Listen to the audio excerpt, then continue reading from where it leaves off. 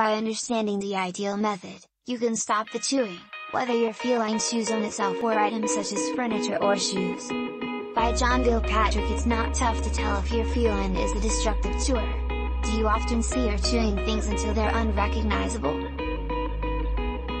Do many of your belongings appear like the knotted pencils you used in 4th grade? If you answered yes to either question, you've pertained to the ideal place. Some felines also use their mouths to explore the world around them, states Katina Jones, a Rhode Island-based certified cat behavior consultant. In that way, they see chewing as almost like a type of play. Elise Gouge, a licensed pet habit specialist and fitness instructor based in Massachusetts, agrees. Felines chew for the satisfaction of it, she states. Is chewing normal for cats? Chewing is a common behavior in felines, however that does not imply it's something that can or must be disregarded.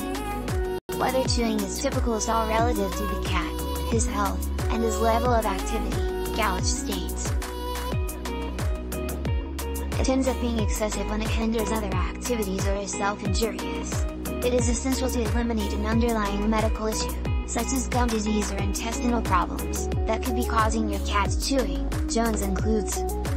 Inflammation of the gums can be an indication of a dental problem, while Jones says extreme salivating or licking might indicate that your feline's stomach is breaking down.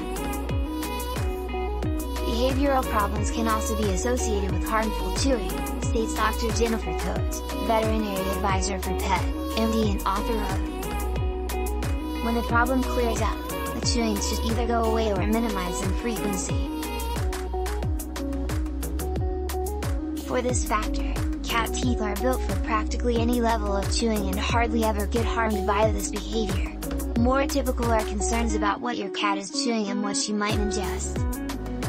Click on the link in the description for a document that will easily train your cat by a cat behavior specialist.